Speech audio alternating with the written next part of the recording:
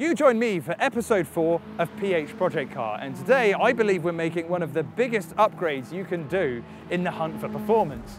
Nope, it doesn't involve stripping out our gorgeous cream leather interior in our Mark 5 GTI, nor does it involve throwing in some crazy engine swap. Nope, today we're going to be upgrading me, with a little bit of help from him.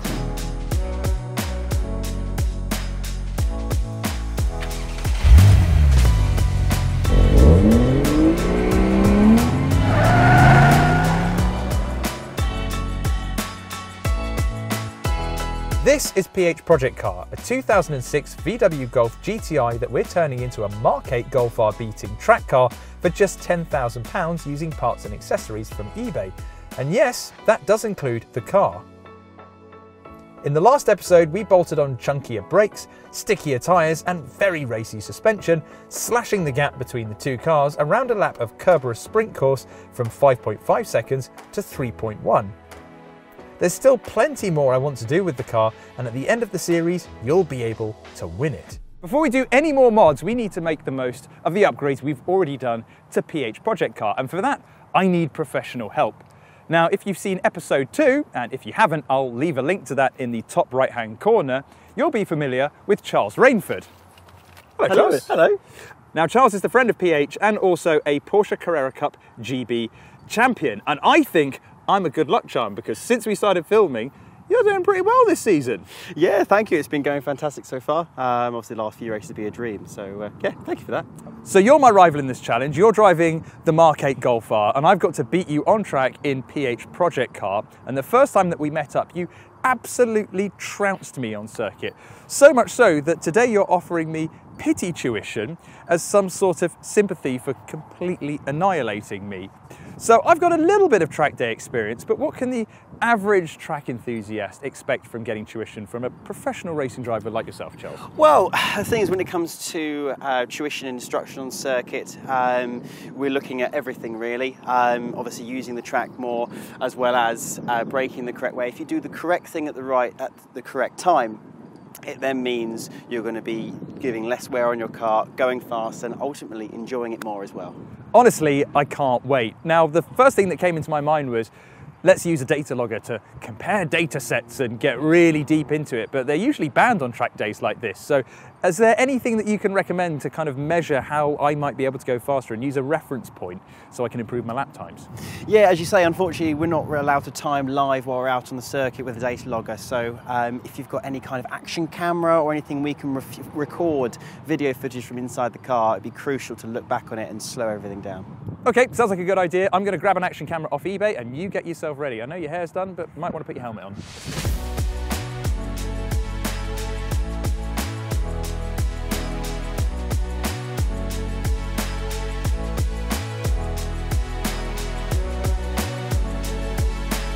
Our classroom will be Brands Hatch, one of the all-time great circuits of the world and a track I absolutely adore. I've driven the short Indy Loop a few times, but this time I'll be on the 2.6 mile Grand Prix course. This will get the adrenaline pumping. I just can't wait to get stuck in.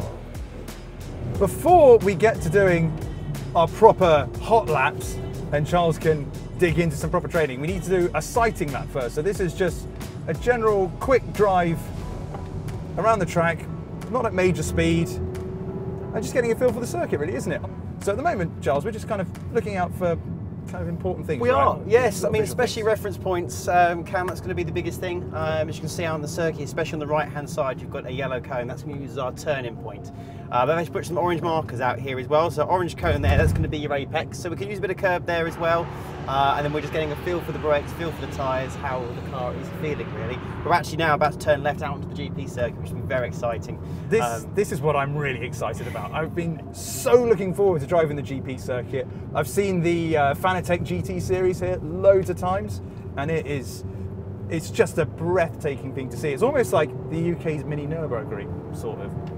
Definitely. You see now, especially when we get out onto here, really it drops away massively now before we get to the first corner on the GP circuit at Hawthorne.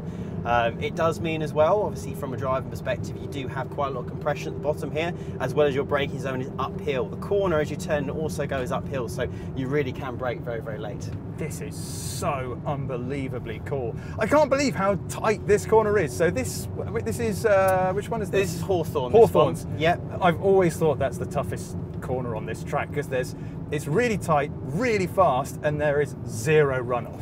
This is it, but we're coming through Westfield now, which is the second corner on the Grand Prix circuit. Both corners are done very similarly. This is, in my opinion, now the hardest part on the Grand Prix circuit.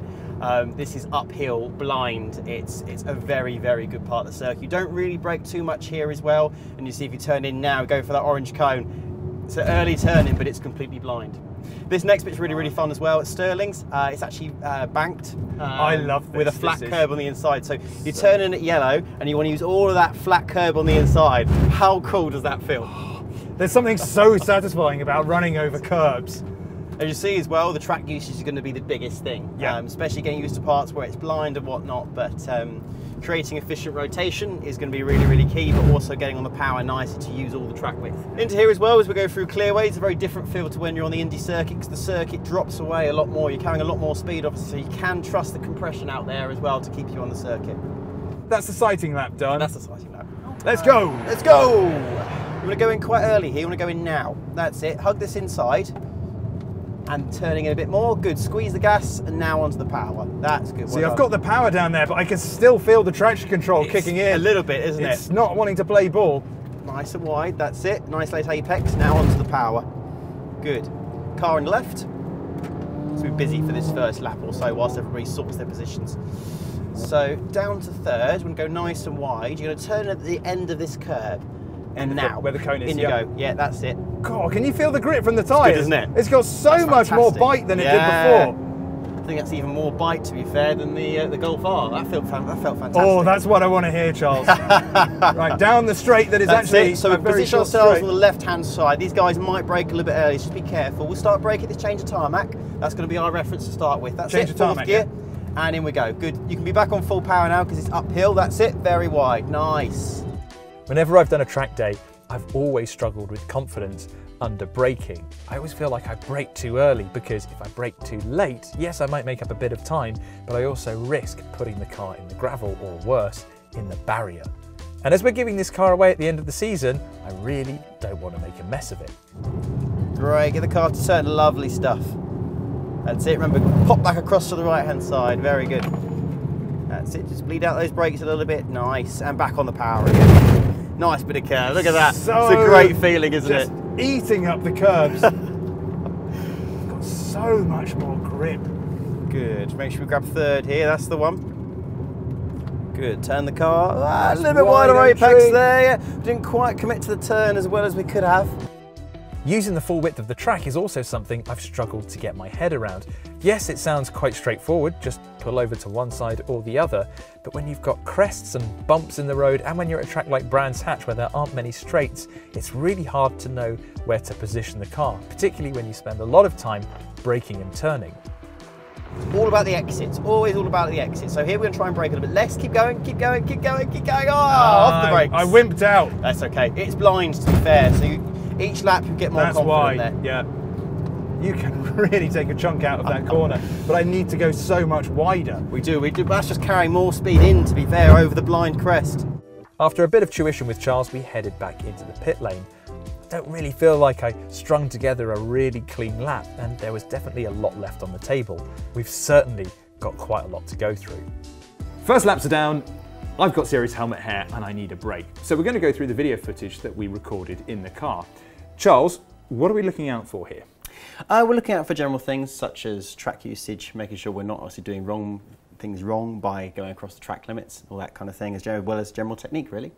So we've got the footage here, but have you noticed anything? Only a few things. I think one thing I really want to address, kind of going more towards this afternoon, is our track usage. So we want to think about using much more road, especially on the entry, as we can see here into Paddock Hill Bend. Currently we're in the middle of the road, and that means you need to use more steering lock to actually get into the corner. Therefore, you have to slow the car down more. So we want to be using much more road, especially on the corner entry, as well as the exit, to keep the steering wheel as straight as possible. That way you can carry maximum speed through the corners. Okay, I think it's just something of where I get really concerned if I get too far over, you leave so little margin for error. So, okay, so track using up the full rim of the track is one thing. I'm hoping that's it. Is there anything more? There's one more thing. Okay, right. Sorry. We want to try and add some trail braking into the mix as well. So now you're doing a really good job of braking in a straight line, coming off the brakes and then turning in, but it's not the most efficient and fastest way of driving. So we want to still be braking in a straight line, but actually reducing the brake pressure and then turning the car in at the same time in the slower corners. That way you're keeping the weight much more on the nose, and the rear is going to rotate around you. Therefore, as well, we don't need to use as much steering lock. So I think that's pretty normal. It can always be hard to listen to criticism, but it obviously makes such a big difference out on track. But is there any bad habits that you've noticed that I'm doing that you've seen in other drivers? To be fair, I must give it to you, you have no bad habits. So I was really happy to see that.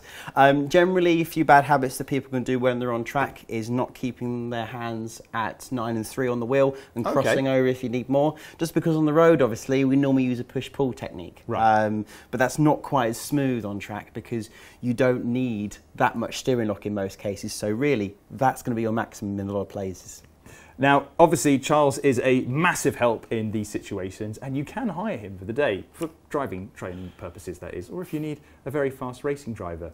But it also helps to grab yourself an action cam off eBay, because it makes such a difference when you go back and look through your footage, right?